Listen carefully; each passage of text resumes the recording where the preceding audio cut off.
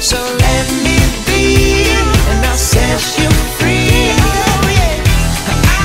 Question 2. How effective is the combination of your main product and ancillary texts? Immediately when constructing my ancillary text, which came in the form of a digipack and an advertisement, I realised that I wanted them all to contain elements from one style and theme, and feature heavy elements as shown in the video.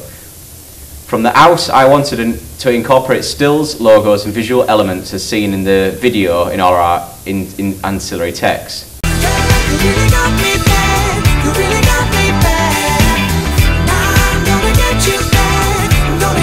I began about doing this by immediately replacing the M as seen in the background of the elements of our video that included live performance and creating a logo of the title of the song, using other elements of the word maroon constructed by fans, and used this for a front cover of our digipack. I then also used the band logo Maroon 5, however I removed the M and edited it on our own, making it a unique piece. Of these two titles I placed at the side and the bottom. Soon after this, I screen grabbed stills of the videos, including important visual elements seen in the video, such as the thematic writing and parts of both the stop motion and the performance. I discovered 4 was enough to create the right hand side edge. Eventually I placed all 3 of these items to form a sort of border around the edge of my front cover and digipack, and I was pleased I had taken aspects of all conventions I intended to use and actually use them. Included video content, stills, themes, logos and some creative text. However, I then saw a problem. I had included all my elements and still had some space to fill.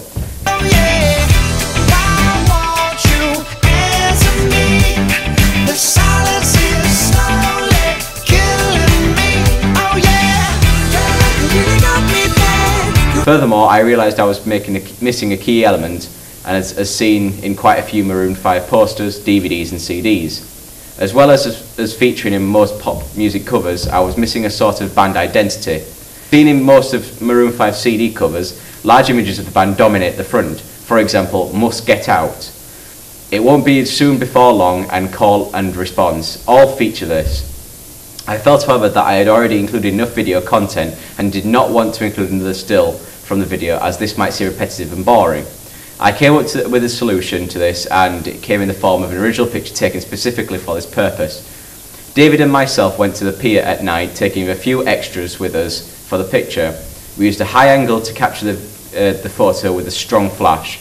We also had our extras walk behind us in order for it to seem like we were stood still in a world that was moving, essentially making us stand out. This took a few times, however, eventually we had a successful shot and were quite pleased with it. I then placed a shot on the computer and edited it in the front cover. By keying up the lighting and blurring the extras a little more, I was able to make the picture look entirely more dramatic, and I believed it was rather effective, original and also in keeping with the conventions of our video, the band we imitated and the overall genre. On a little note, I had tried editing the stills so that myself and David were smudged at the edges, giving it an impression we were moving, yet stood still. However, after receiving feedback from many saying they preferred the original style of the still, I removed this effect. From then on, the digipack became rather easy. I created yet another custom logo for the back of the digipack, added misery-related emoticons and the appropriate writing and barcode. I did not feel like I had to include many more of the conventions I had earlier discussed, for the simple fact that they were already featured so heavily on the outside upon the front cover. However, when moving on to the inside of my digipack, I realised I again could include all of these conventions. Moreover, I could include a lyrics booklet to make it seem more realistic. I immediately began on the lyrics booklet. I found an appropriate romantic style font as seen on the back cover, and tied the lyrics into the left hand side, making sure the spacing and size fit in the conventions of the other lyric books I had looked at from my collection of CDs. I then added in the band logo for Misery and a few stills from the video. I then realised I could have fit in another convention for my video. The recording session parts of our music video were all shot in black and white, as we discovered this effect to be quite attractive to the watcher in our film noir AS coursework. I replicated this effect and grayscaled some of the stills from our music video and also of our unique front cover shot and placed them appropriately into the lyrics booklet. Finally, with a little space left over, I typed lyrics and Love Adam. The reason I did this is because, and I'm sure you will agree, Adam Levine, the lead singer of Maroon 5, is quite heavily focused on in practically every aspect of Maroon 5's advertising. Indeed, Misery is filmed nearly entirely with him, and barely any glimpses of any other band members are seen. and one of the more liberal covers for Hands All Over is Adam Levine wearing nothing. This use of style icons seems to show that Maroon 5's fan base is heavily interested in Adam. I use this to my advantage, as it seems a much more personal touch to the fan if it says "Love Adam," and would make the product so much more enjoyable, also making our product seem a lot more authentic. Finally, I moved on to our last element of the digipack, the CD itself. I realised immediately this had to be as simple as most of the CD cases, and are from what I've seen. I decided to keep this one quite minimalistic, using the thematic writing seen in other parts of the digipack, our standard M logo and the band's Misery logo. After doing the digipack, I had to begin thinking about my other ancillary texts, of which I chose to do in the form of an advert for a live performance of the band. I decided to keep this rather simple, much like I had with my own CD. The reason for this being that in most adverts you will usually see little and large text with a great deal of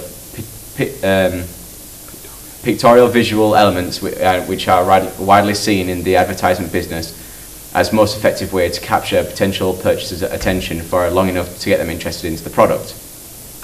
In this case, a live performance of the band Misery. The advertisement is trying to sell. Initially, I was unsure of how to proceed, so I began with an element I was already adept at incorporating into the ancillary text, the logo. I used the logo Misery as I had been using earlier. However, I edited out all the background imaging, leaving only the writing itself, and placed this in large capitals at the top of my advertisement, thus in keeping with the convention of the large letters capture attention as widely used in advertising. I then added in some photos and stills I had used in lyrics sheet on my digipack. I did this in order to make it obvious that these two products were of the same style and line. I then keyed out all of the colour in these pictures, and after deciding it looked rather grey with some input from other class members, I was advised into adding more in. And I took this advice even further by completely making the background up of the sort of collage of various pictures incorporating the theme of my chosen band. My digipack and the rest of my ancillary text, I took pictures from all aspects of my coursework, from the video shot itself with scenes both in and not in the video. Some of my digipack and a few from shots and pictures I had taken outside the parameters of my video. Finally, I added in small text the date of the performance, the place and how to get the tickets. Essentially, all relevant information, which with no waffle, as in keeping with the conventions of my modern day advertising in today's no time world.